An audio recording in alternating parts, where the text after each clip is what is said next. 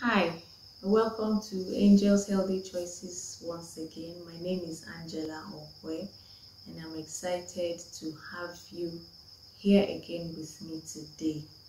On today's video, I want to talk about the areas that we need to be focusing on in our healthy lifestyle journey.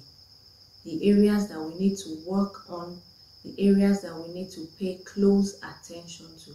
And when we are succeeding in these areas, then we know that we are succeeding in our journey. And so I'll be talking about the swan. Yes, you'll be wondering, what has the swan got to do with this? I know the kind of swan you're thinking about, and that's not what I'm talking about. The swan I'm talking about today is a little acronym that I came up with to be able to discuss this subject properly. And what it represents is sleep, water, activity, and nutrition. SWAN, SWAN, sleep, water, activity, and nutrition. So I think these are the four major areas that anyone on a healthy lifestyle journey, anyone that has decided to live a healthy lifestyle, need to be focusing on in order to achieve great success. We cannot do without sleep. We are not machines, we are not robots, we were not created to run for 24 hours non-stop, for 1 week, for 1 month non-stop. We are human beings. We are flesh and blood. We get tired. There are times where we are meant to be up and about and working, and there are times where we are meant to slow down and relax, rest and catch some sleep. I believe that is why we have night and day. Night is basically meant for rests. Everything comes to a stop. Everything just comes to a halt. And it's like God is saying, go home, rest, sleep. So we cannot overemphasize the importance of sleep. We should be getting around 7 to 9 hours of sleep. That is a recommended range to sleep. Ask yourself this question: when you don't sleep, how do you feel? Or you don't get enough rest, you don't sleep up to 6 hours, for instance, or you don't even sleep up to 5 or 4 hours. How do you feel in the morning? Take a second and drop a comment in the comment section. Let's know how you feel. I, for one, when I don't catch enough sleep, I wake up grumpy, I wake up unhappy. Sometimes I wake up with a headache when I don't get enough sleep. Sometimes my eyes are so heavy and itchy.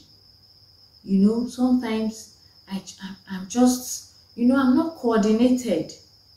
So that tells you that not sleeping is not healthy. Not getting enough sleep is not good for your health. It will lower blood pressure. It reduces our risk of obesity and weight gain, unnecessary weight gain. You will be rejuvenated. You will wake up in the morning feeling alert. Your system is all well and good, and you feel ready to take on the day's challenges. So these are some of the importance of getting adequate sleep. If you want to live a healthy life and you're not sleeping, then you're not healthy. So sleep plays a vital role. Let us know how much you're sleeping and how you feel when you get good sleep and how you feel when you're not sleeping very well in the comment section. Next thing on that acronym is letter W, and that stands for water. Consumption of water is also of utmost importance. For me, I have learned that waking up in the morning and drinking a glass of water is healthy and it's good for our system. And so I have adopted that principle. I wake up every morning, I take a glass of water, and I'm here to advise you to also try and do this. When you drink a lot of water, what happens? You are hydrated. If you were dehydrated, you become rehydrated. Water will help to flush out toxins from the body. Water also helps with the blood pressure.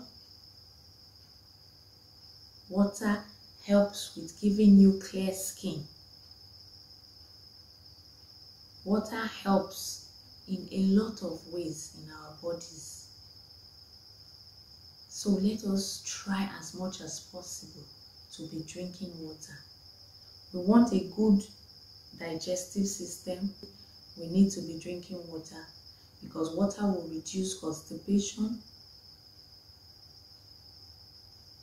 It will make us have regular bowel movements. So many beautiful benefits of drinking water. So, as we say we're living a healthy life, we should be drinking a lot of water. We should try as much as possible to get enough sleep. And then the next thing says activity. Activity in the sense of exercise, physical activity.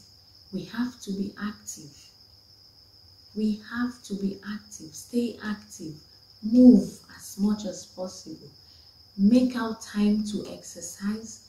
Make out time to take a walk. Stand for some time if you have to. Walk around.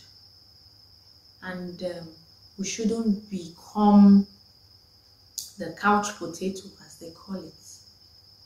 We should try as much as we can to be active. I've said in a previous video that we should be able to exercise at least 3 times a week.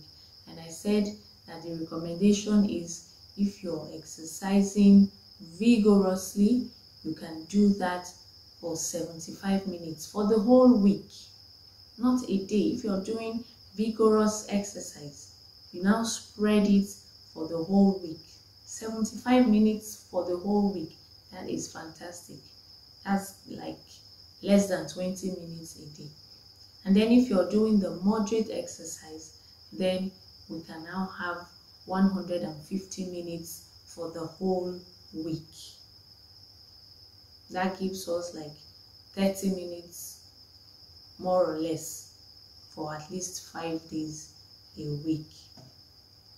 So exercise is good for our health, good for our heart, good for our bones. It's good for our overall well-being. We need to stay active, we need to drink water, we need to sleep. And the other area, the fourth and the last area that I want to talk about is the area of nutrition. Nutrition is like, I don't want to say it's the most important, but it plays a very big role in our health. They say we are what we eat.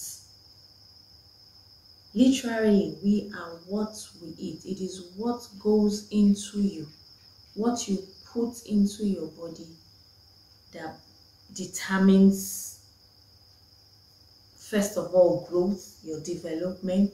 It is the food we eat is like the fuel that you put in your car. The food we eat is like what you're giving to your body to function with. So imagine you're feeding your body with rubbish. You're feeding your body with toxic things. What is it going to do for you? It's only going to produce more toxins for you. So we are what we eat. Let us endeavor to eat well, to eat properly. And how do you know that you're eating properly? You know that you're eating properly when you start eating a lot of fruits, vegetables, grains, whole grains, not refined grains. You start to eat legumes, natural foods. Most chronic diseases are caused by food-related issues. So we need to pay attention to what we are eating, make necessary changes, and make wise decisions concerning our food. I hope you have found something of value in this video. As a way of recap, we talked about sleep, the importance of sleep. We need to sleep. We need to drink lots of water. We need to be active. And then we need to pay close attention to what we are eating. Make wise decisions concerning our diet. And I'm here to encourage you to also look at what you're doing.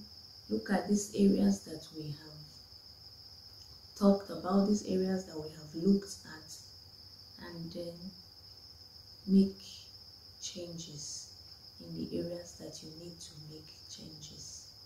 And it is my hope that we will all succeed and thrive and live healthy and happy long lives in good health. Thank you for watching. Leave a comment in the comment section. Let me know how this video has been of value to you and in what area. Thank you for watching, and please subscribe to Angel's Healthy Choices. See you on the next one. Bye for now.